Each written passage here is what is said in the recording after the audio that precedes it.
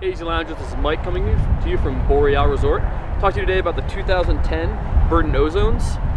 They have the Speed Zone lacing system, which has been a real blessing for me so I can get ready fast in the morning. One of the best features about this boot this year is the EST midsole. So it's got a really thin midsole. It goes great with the ICS system on Burton boards, as well as the EST binding system. It gives you an incredible board feel. One of the vast improvements they made this year over last year's Ozones is the new park-specific 3D molded tongue.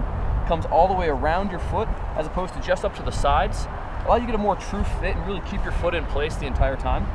I'm gonna go ahead and lace these up for you so you can see what it looks like and how quickly you can get in and out of your boots for any day you want to go out and ride. The inner liner is just a one simple pull here.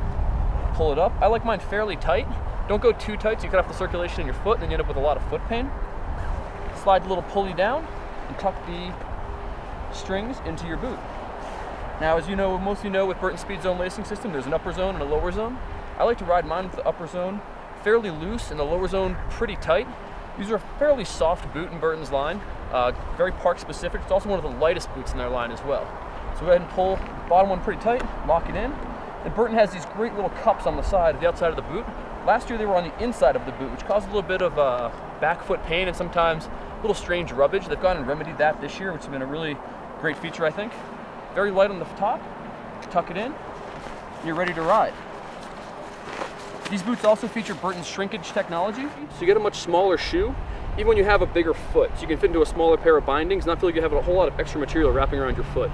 For those of you worried about comfort, these are a really soft, comfortable boot. Great liner on the inside. I think they're a flex feel of 4 on Burton's website, and they have a really wide toe box, so if you want some extra room for your feet to breathe and stay warm, these are a great fit for you. These retail for $280. Check these out at shops like Porter's. Thanks for playing.